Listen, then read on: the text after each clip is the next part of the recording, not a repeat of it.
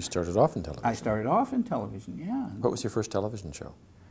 Well, I was a scenic artist.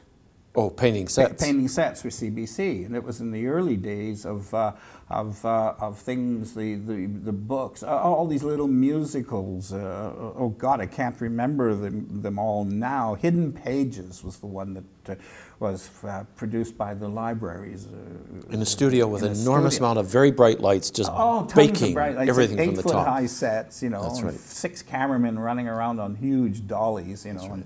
And pedestals, etc., etc. And then when I went to CTV, I designed some commercial productions there, you know, like quiz shows and what have you. And then I got out of it. It wasn't doing it for me, and that's when I went back over to England and trained. But when you trained at the Wimbledon School of Art? College of Art, yeah. And who were your teachers at the Wimbledon School? Oh, I had some of the best in the world, to be quite honest. Richard Negre was the head of the department. Became my mentor, and in many ways I can still hear his voice in my mind. He passed away a few years ago, quite a few years ago now. I still hear him, and I still quote him to myself when I'm sitting trying to figure out what to do with a production. How am I going to approach this work? I'm not seeing anything. Right. His quote to me one day when it happened in class, I was drying, I didn't know what to do. He just said, fall back onto your basics. Go back into your basics of art training. And that was what I still do to this day. If I go back and I start looking at paintings and reading some literature and whatever the case may be, and fall back onto my basic training, you know, and then it starts to grow again. Is it important for artists to have mentors? I think so. I mean, previous figures that kind of, in a way... Oh, yeah. I had some great ones, great ones. Who else were your mentors? Well, there was a chap by the name of Robert Stanbury. He was the person who was the sort of administrator of the theatre department, but he also taught lighting design, and he was basically a Slade person. Their family, I think. A Slade person? Yeah, Slade Arts College, Performing Arts College. He was from Slade, and that is you can't go to Slade unless you've got your degree and your basic arts, and then you have to go before a board. It's a bit like getting your master's. You've got to defend yourself in your work in front of a board, and then they decide if they're going to take you on or not. It's very British. And then the other one was Bucknell, Peter S. Bucknell, the headmaster of the college. One of the most colorful characters I've ever met in my life. Came to school one day with a pink water bottle on one half of him and a blue water bottle on the other half and a big scarf around his neck. And I said, Peter, why are you wearing a pink and blue water bottle? He said, I haven't made up my mind which sex I am yet. He was the one that took me aside one day when I was ready to pack it in. I was going to go back to Canada. I'd had enough of this British training, the way they were just tearing me apart, just pulling me down. It's the way they worked, like getting you right down like plasticine, just so something they can mold in the palms of their hand. And I'd had it, because I'd had a lot of training, a lot of experience in television and stage, what have you. And he said, listen, try and find the courage to stick it out. He said, and I told him, I said, listen, I can paint, I can build, I can do all this stuff, you know. He said, put it all in a bag and put it at the back of the closet. And when your training is finished, you can go to the closet and pick up your bag and go home then. I always say, I left my bag in that closet in England. Never went back to that way of working. Right. The bag of tricks that we all had, that we all thought would survive in the theatre. And that's right. At a certain point, you've just got to leave them behind. The armor, the tricks, the old fallbacks. Absolutely. The actors have got them as well. We've got a whole bag. Suitcases, we call them. Suitcases, yeah. Well, it was the same thing with me, and left all that behind. And what was in that bag? Oh, my ability to know colors and paint. I could paint a backdrop, you know, 200 feet long, 30 feet tall in a couple of days, you know, all that kind of technique. The technique of scenery, and lighting, all the things that we learned as craft. It was a bag of craft is what it was. It wasn't an artist's portfolio, it was a bag of craft. And also the previous version of who we were. Yeah, exactly. Which is what everybody thought we were. Yeah. So it's, you know, that was probably the thing that saved my life, was that particular moment in the hall of the art college when he said that to me. And how old were you? I was an older student. I was about 23, 24 at the time. But I wasn't the older student in that college. The youngest person in the class was 17 or 18. He was an inspired young artist. And I was the oldest student in that class. But in the art college, I met a lot of people in the 30s and 40s, you know, that were still there. And how do you keep fresh as an artist? How do you keep from getting stale, from repeating, from... From repeating? From repeating, from falling back on... Onto cliches? Things that have worked before. That's difficult because it's very easy to do that. It's very easy to fall back onto past techniques that have worked for you and bring them up. I'm not saying that I don't. I think it's very difficult to not fall back on some things.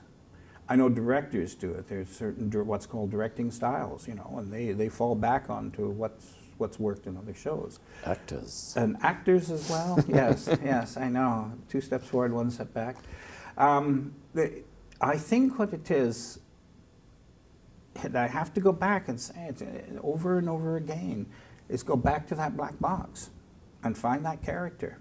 If I repeat anything, I repeat that basic foundation, the process, in the process. That's what I repeat over and over and over again. And start with the model. In other words, start with, my diploma is three-dimensional, is an artist in three-dimensional design in brackets theater. You see. What do you mean? That's what it says on the diploma? Yeah, that's what it is. Yeah, that's what I graduated with. An artist in three-dimensional design in brackets theater. Isn't that strange? No, it's not strange. Well, it's logical. I'm a sculptor. I mean, yeah. When I exhibited my work in Russia, a sculptor came up to me and says, "Cameron, you're a sculptor." I never thought of myself as one, but I'm working in the 3 dimension like a sculptor. Yeah. So that, in a sense, the whole process of working with the model first in the 3 dimension, moving the actors around. I take some shortcuts now. I used to sit there and model these little munchkins, as Bill Millard in Vancouver used to say, making little munchkins to move around on your model box. I still make the munchkins, but usually now it's at the end of the process that I finish off the model with 3-dimensional actors on the stage in costume, etc. What I use now is dolly pins. You know, these closed pegs that you can get, you know, and I cut them to the little ball with the 2 legs coming down, the dolly pin. I cut them to the height of an actor, and I have a box full of 5'6", 5'10", 6 foot, 6'5", of these dolly pins. And they work brilliantly because when I did Gigi, I had 35 actors on stage. I put all the 35 dolly pins in on the stage where they had to be, so I could see the space properly. So you work in the 3 dimension, then you go to the technical, you go to the plan. Okay, a young designer comes out of school, Mm-hmm. and you get to spend an hour with that young designer, and you want to plant something in them, inspire them. What would you say to a young designer?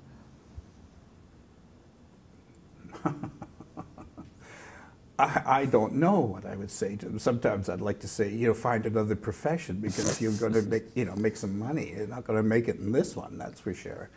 But if he's an inspired artist, what have you, I would probably tell him that to read history, read a lot of history, look at a lot of art, listen to a lot of classical music, good music, and remember that the actor is the first reality on the stage, and start with that.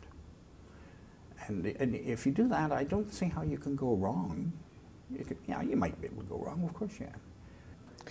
You design for theater and you design for television and film as well. In Yeah. a nutshell, how do you change your instincts from a designer of the black box to a designer of the frame? Yeah. The film and television, you're designing for a camera. You're not designing for an audience. So you are designing for the frame of the camera, what the camera sees. And that's one of the disciplines that you have to learn, is just design what the camera sees. It's wonderful to be able to get into a feature film or something where you can design 360 degrees and create a whole naturalistic real world of some form or another. But one of the things that I find so exciting about the stuff I've been doing, which has been a lot Canadian low-budget films, is the fact that I haven't got all that money. I just don't have it. And you have to make something look like $1 million on $1.50. And you know what, if I say, you know, shoot it like a shotgun means, to shoot shotgun? No, what does that mean? It means that you only design what the camera is seeing, and it's like radiates out from the lens in there, and that's what you do. I was doing a show in Ireland, and I had to make it look like a busy, busy street in London during the 17th century. Well, who's got the money to do this? So I said to the DOP, this is an establishing shot. You know, the director has said that I can do it in shotgun style. He said, where's the camera going? He said, well, the camera's going to go here. And I said, fine, put a stake on the ground. I said, now what do you see over there? And he's looking through the and he says, well, that gate right over there. And I said, fine. I had somebody flag the gate. What do you see over here? There, flag that, fine. Took 2 tapes, yellow tapes, on the ground, right to the camera, and said to the set decorators and everybody, now go to town within that space. Oh, they had carts and horses and people and extras and what have you. And it was only this big.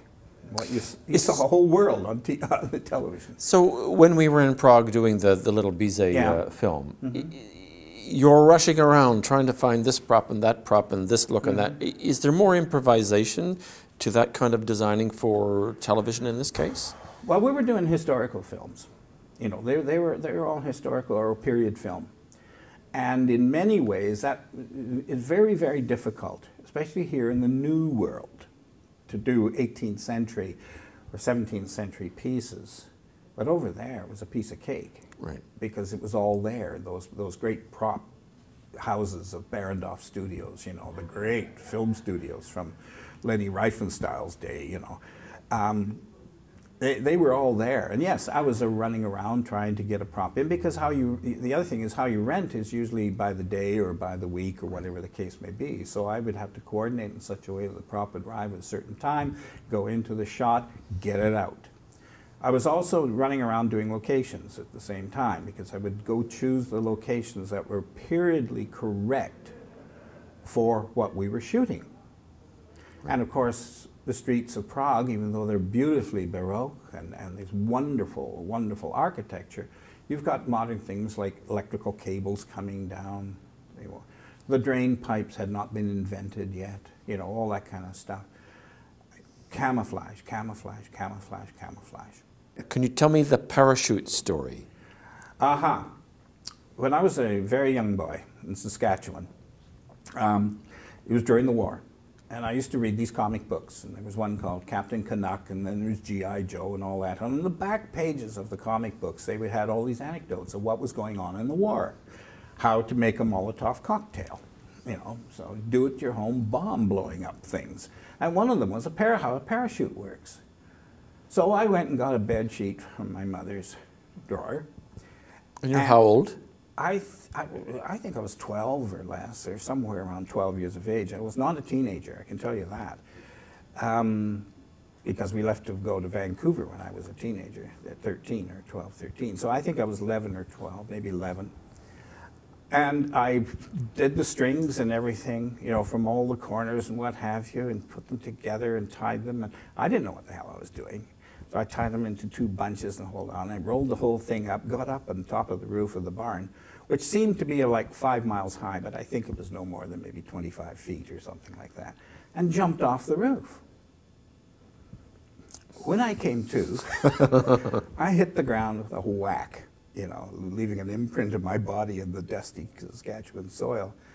And I just rolled it up and put it away, and I didn't go there anymore on that. But that's the parachute story. And that's where the people say, leaping into the void, are you?